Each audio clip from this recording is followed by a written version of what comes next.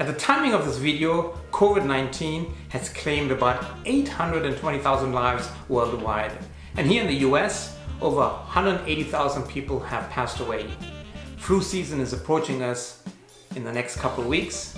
So how can we tell the difference between COVID-19, the flu, and the common cold? Coming up.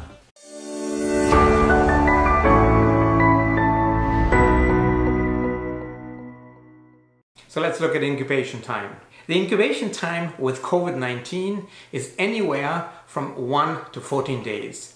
Typically, a person develops symptoms 4 to 5 days after being infected. But symptoms can appear as early as 2 days after an infection or as late as 14 days after an infection. The incubation time for the flu is shorter, and typically a person develops symptoms anywhere from 1 to 4 days after infection. So what about the common cold?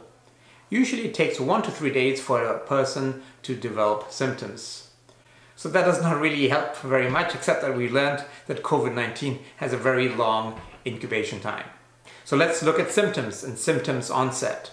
In COVID-19, the symptoms can develop gradually, but with some people, especially older adults, there's an abrupt onset of symptoms, whereas the onset of symptoms for the flu are typically sudden and abrupt.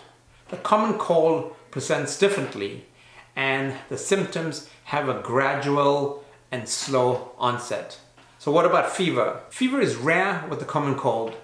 Both COVID-19 and the flu typically present with fever. In a study looking at the classic symptoms of COVID-19, fever was reported by more than 78% of patients.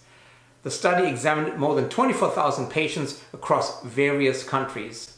Although it must be said an older adult can present with atypical symptoms and have no fever at all. Click on this link above examining atypical symptom presentation in older adults. So what about cough? Once again, both COVID-19 and the flu can present with a cough. And in that study I mentioned earlier, 57% presented with a cough. Similarly, in a report of more than 370,000 confirmed COVID-19 cases with known symptom status reported to the CDC in the United States, cough was reported 50% of the time. Mind you, the cough with COVID-19 as well as with the flu is typically dry. It is interesting that in that study, approximately 1 in 5 test positive patients were never febrile and fewer than 3 in 5 developed a cough. Study authors do point out that some of the patients they were looking at were likely to have moderate to severe disease warranting hospitalization and thus testing. So they surmise that we might be even overestimating the true prevalence of symptoms in the population, as there might be people who are asymptomatic or mildly symptomatic. The cough in a patient with the common cold is usually mild and can be hacking. Both COVID-19 and the flu, especially when symptomatic, the cough is described as quite severe. So if you're finding value in this video, don't forget to like, comment and subscribe, and you might as well hit that notification button. So what about the symptom shortness of breath? This symptom is seen with symptomatic COVID-19 patients and sometimes seen with the flu. This is a rare symptom for the common cold. Interestingly, shortness of breath made up only 23% of presenting symptoms in the study I mentioned earlier, looking at a spectrum of patients over various countries. Just as interesting, in the report to the CDC, shortness of breath was also only present in 29% of the patients. So how do we explain differences to previously published studies with higher percentages for shortness of breath? This is probably because previous studies and reports had more likely had a higher proportion of adults with more severe disease, whereas more recent studies included adults with mild symptoms due to the wider availability of testing. The study published in June of 2020 did conclude fever and cough are the most prevalent symptoms of adults infected by the SARS virus coronavirus 2. And if you're interested to see the difference between droplet infection and airborne infection, click on the link above. So what about fatigue? I'm not talking about the feeling when your wife asks you to get a cup of water for her and you're too tired because you had a hard day. Once again, COVID-19 and the flu share a common symptom, and the feeling of feeling tired and fatigued is common. In fact, the feeling of extreme exhaustion is early and prominent with the flu. Fatigue is also sometimes present with the common cold. What about these list of symptoms? Runny nose, nasal congestion, sneezing.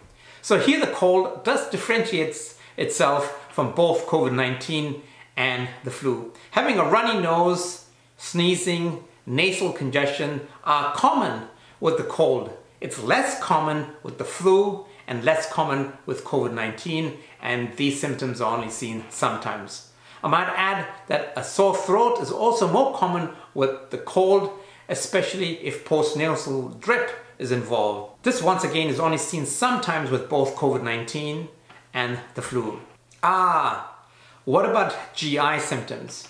GI symptoms such as vomiting and diarrhea are once again rare with the common cold, whereas it can be present for both COVID-19 and flu patients. The report to the CDC found that 19% had diarrhea and 12% had nausea and vomiting.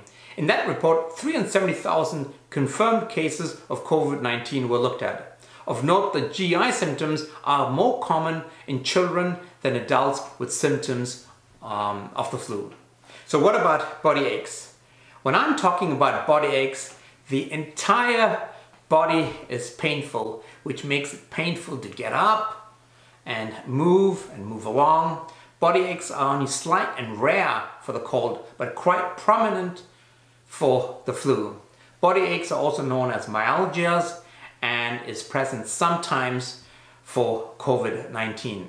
So what about headaches? Headache is another common symptom with the flu, and it features only sometimes with COVID-19, and it's a rare symptom with a cold. In that report to the CDC, among 370,000 COVID-19 confirmed patients, 34% had a headache. Compare the complications between the flu, COVID-19, as well as the common cold.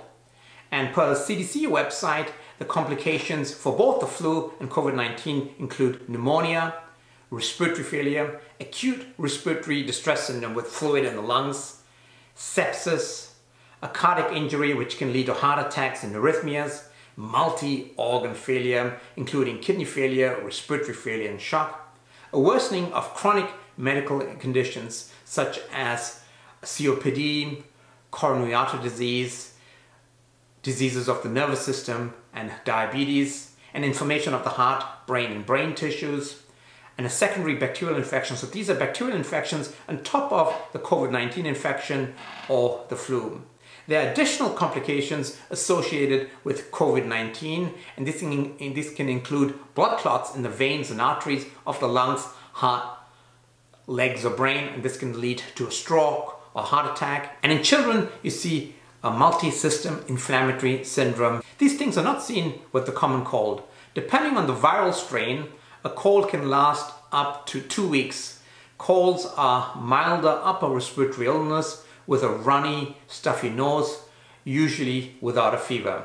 Having said that, your healthcare provider, your primary care doctor, might have difficulty distinguishing COVID-19 from the flu, or for that matter, even a very severe cold. Your doctor will order a test, a PCR test to test for COVID-19.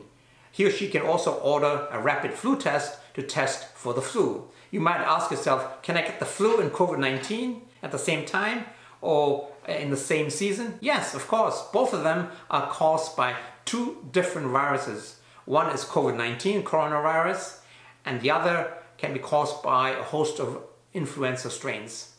So stay safe and healthy. So question of the day. When your nose is runny and you feel congested, is your first thought, oh my God, I have COVID-19? Leave your answers in the comments below. And if you want to see other videos, you can click right here, or click right here, click right here, or click right here. Have a good day and think your health. A bonus symptom, a symptom of COVID-19 is loss of taste. Well, according to my wardrobe, must have had it for a couple of years. Finally done. What the heck? Try again, try again.